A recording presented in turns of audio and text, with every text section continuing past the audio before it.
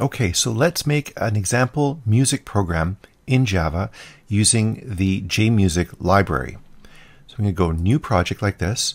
I'm going to say my music example, spell it right here, 2.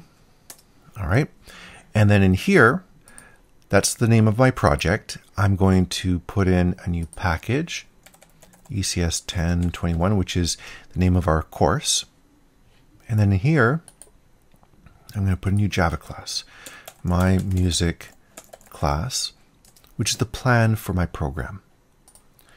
Inside, I'm going to put a main method like that. So main, M-A-I-N, enter, and that creates the boilerplate for the main method. And then I'm going to do just a sample print statement like this. So I do S out, enter, an example, whoops, print statement like that. Okay, I'm going to run this just to make sure I've got a running program. So I click the triangle and we'll see an output right here. It's worked. So I have a working program. That's great. So next up, I want to play Happy Birthday in jMusic. All right, and then I'm going to say S out, music is done as a statement at the end, and then just before that, I'm going to put music is about to play like that. Perfect. All right.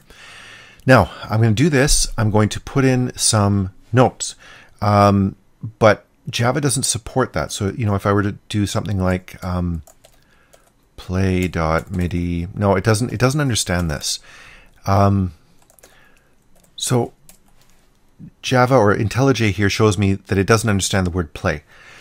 In order to make play work, I have to go to File, Project Structure, Libraries, plus from Maven. So we're going to use the Maven import tool. In here, I go jMusic like that, enter. No, that didn't work. I hit the search right there. Let's search. Come on. Let's try that again. Oh, there we go. jMusic. One more time. We're going to search for it.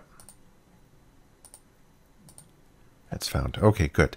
So 1.6.4.1, like that. That's the version that I want to download. Hit enter, then OK. All right. Now, I've imported that library, but I still haven't imported it properly into the class or into this particular file right here. So I'm going to do import jm.music.data. I want everything from that portion of the library that was just imported. I'm going to import jm.util.play. And look at that. Play is no longer read. So it understands it. Then jm.constants. I need some constants in here in order to make this program sort of understandable. Okay, so I need, oops, not jm. I need an import. Like that. Like that. All right. So inside of MIDI, the method, which comes from the class called play, I'm going to do a new note object. So new note. And here I want to do, let's see, pitches like that, dot. And I'm going to do happy birthday. I'm going to try it'll be a sad version of happy birthday, but it's going to be G3, G3, A3, G3, C4, and B3. These are the notes I'm going to play.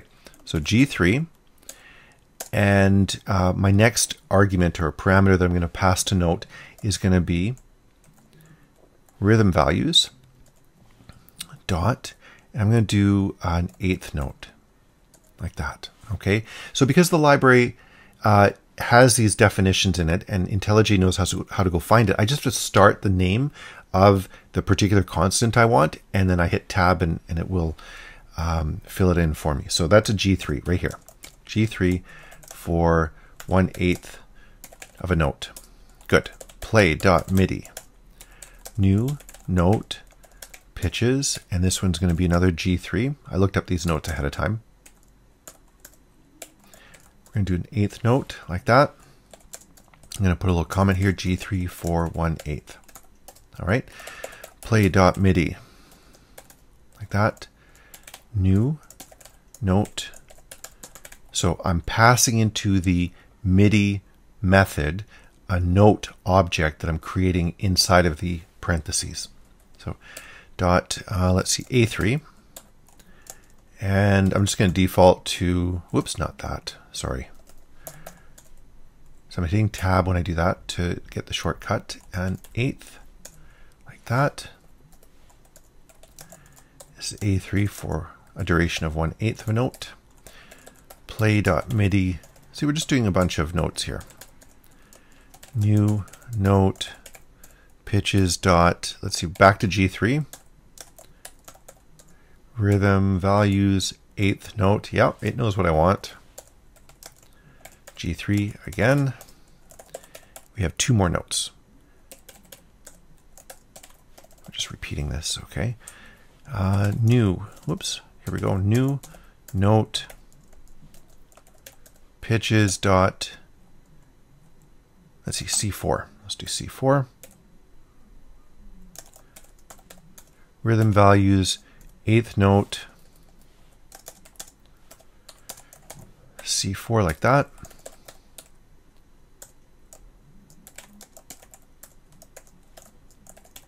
Pitches dot B3. So just doing a bunch of eighth notes. And this is going to be a B3. All right. So I've got this done. And now, hopefully, I'm going to cross my fingers. I'm going to play this, and it should give me some sounds.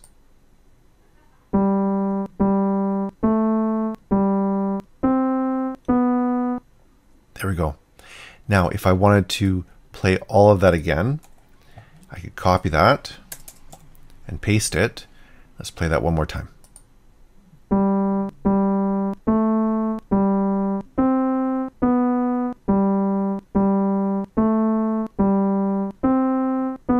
Okay, so clearly that note wasn't right, but I can change the lengths of these, right? So I can go, let's see, quarter note, like that.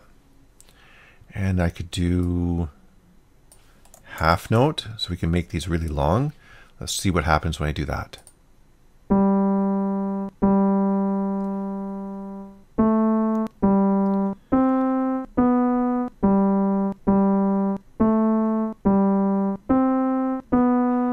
All right, so that isn't right. So let's see, what if I wanted to do it on the fifth octave? Like that, we'll do C5. Let's try that.